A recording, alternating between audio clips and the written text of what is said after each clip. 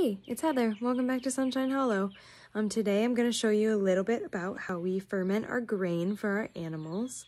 I'll show you the process and break it down for what grains we use and how we continue the process of fermentation. There's a couple reasons that we ferment our grain.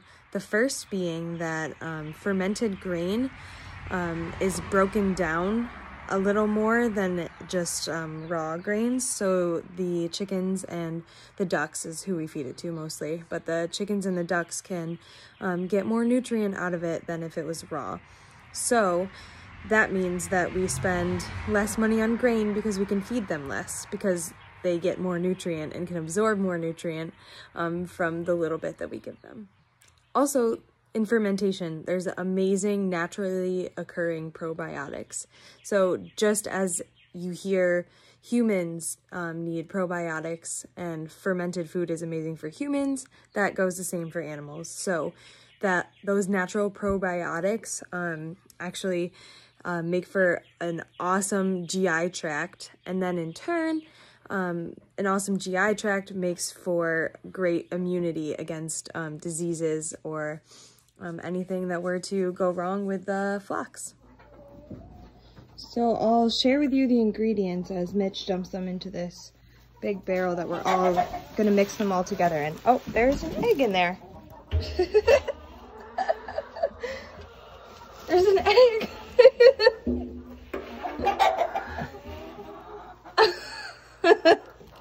All right, well, an egg is not part of the ingredients. Who did that? Who did that? All right, so first we'll mix in, looks like some oats.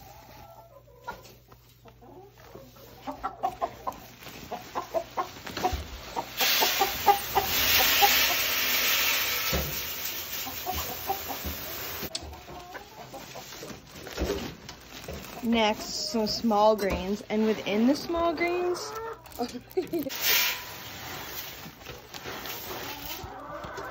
in the small grains, there is the barley and the triticale. Oh, next is cracked corn, it looks like.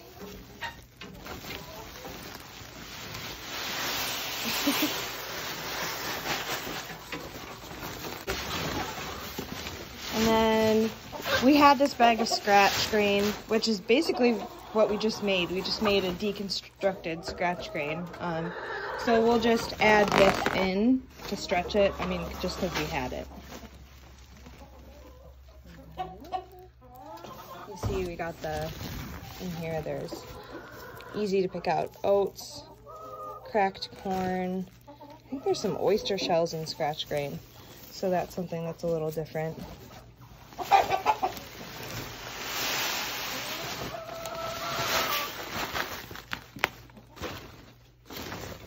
Let's see what it says on the label here. Yeah, in the scratch grain. So it is. What we made is just basically deconstructed scratch grain. But we're going to ferment it for a little more nutrient for our chickens.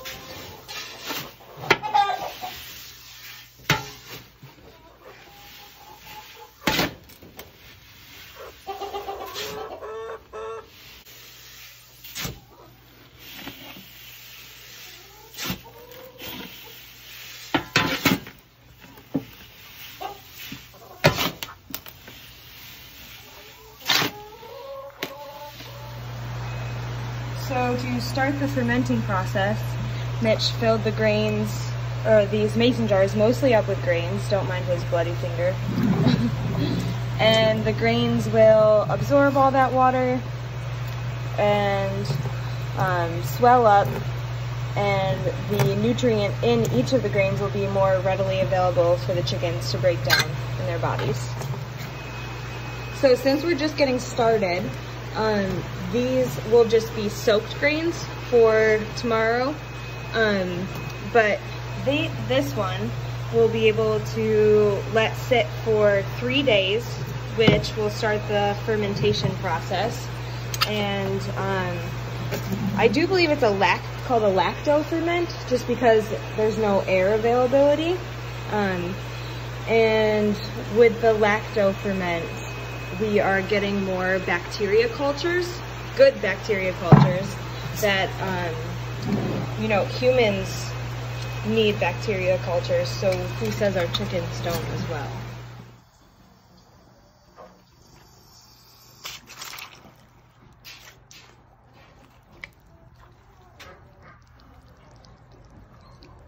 That's how you know it's fermenting, when you get bubbles.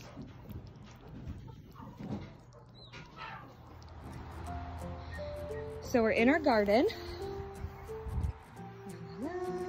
This was the old duck setup, just a temporary rabbit hutch that we were using while they're little, but they've gotten pretty big. So Mitch built this beautiful duck house for them. So the best feature, I think, is these wheels on the back so that we can pick it up and drag it wherever we want.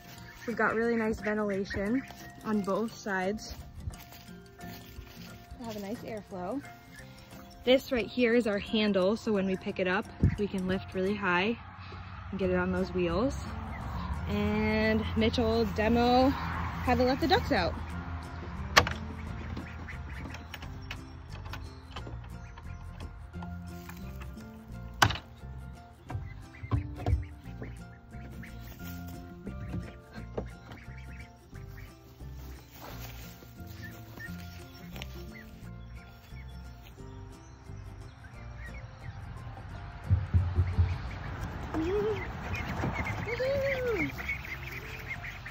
And we're back to patrolling.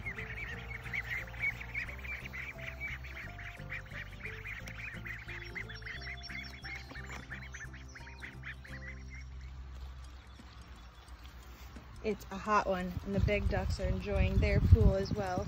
We like to flood it out and make kind of a mess because ducks like a mess. This is what they like.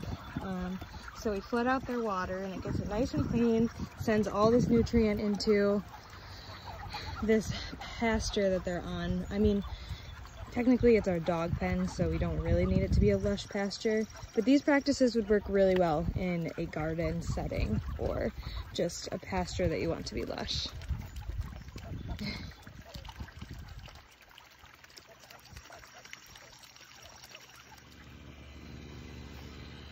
So clearly we have a Japanese beetle infestation problem.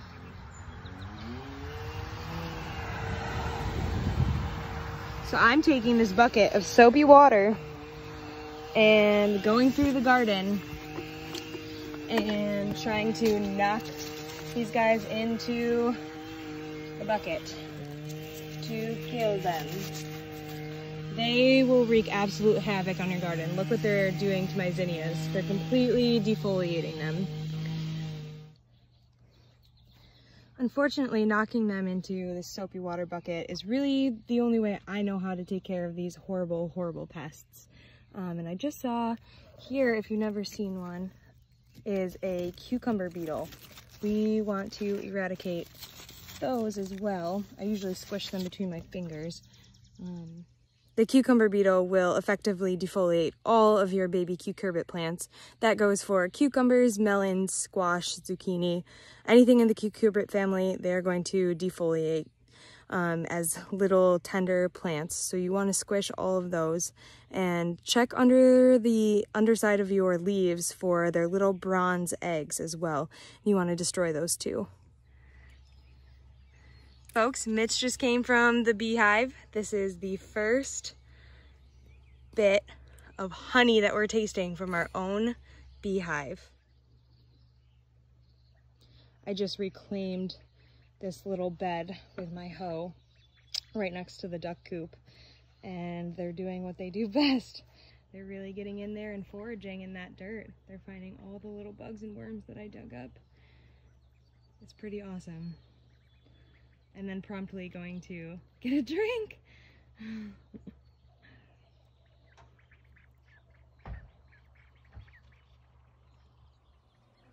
I've been really impressed with the duck project.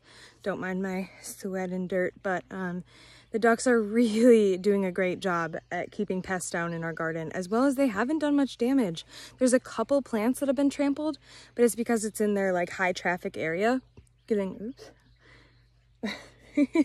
it's in their high traffic area, getting right into their coop. So I'm just like, I recommend this to anyone. We were really nervous because putting them in this space is like our main growing space. And if they were to wreak havoc and start eating our plants or really trampling our plants, it would be a huge problem.